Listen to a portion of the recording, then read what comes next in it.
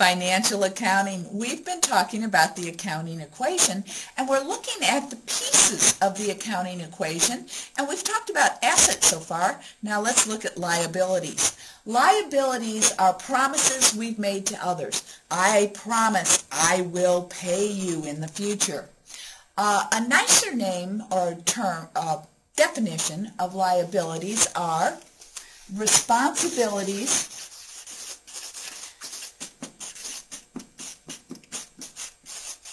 to others. So I think of liabilities as responsibilities to others, things that I have promised I will do in the future. Now, what kinds of accounts or types of things will you find in a business when we're talking about liabilities? Well, the first one you'll usually see is accounts payable.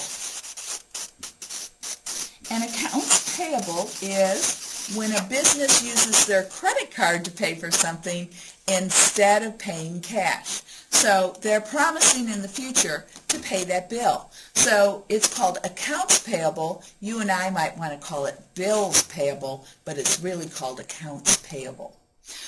You could have rent payable, utilities payable, all kinds of insurance payable, income tax payable. All of these things say that I promise to pay those bills in the future. You could have notes payable. Now, notes payable says you've gone to the bank or some other financial institution and you've signed a piece of paper. So it's a little bit more enforceable legal instrument than just accounts payable, which is like a monthly bill. What if that note payable charges interest? Could you have interest payable? You bet. So that's the interest that you owe on the note, but you haven't paid it yet, but you promise you will.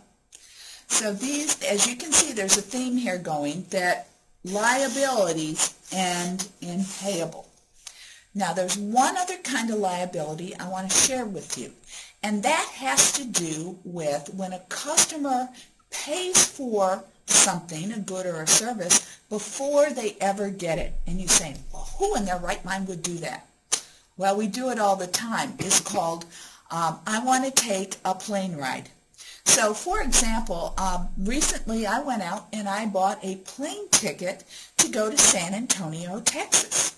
Well, that was good, except what did the airlines want from me before they would issue me a plane ticket? They wanted my what? Credit card number, didn't they? So I gave them my credit card number, and they got the cash for it.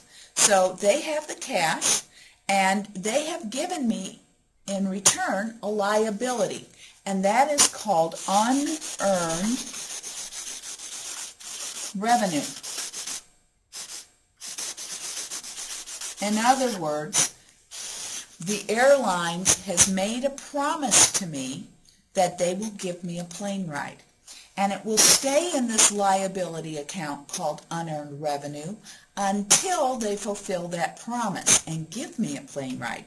When they give me the plane ride, then they've earned the revenue, and it leaves the liability account and goes into the revenues, which we'll talk about in a little bit. So unearned revenue means the customer has paid in advance for the good or the service, and the company in return gives them a promise or is responsible to fulfill that in the future. When they do, they've earned the right to it. So I hope that makes sense. So liabilities end in payable or start in unearned.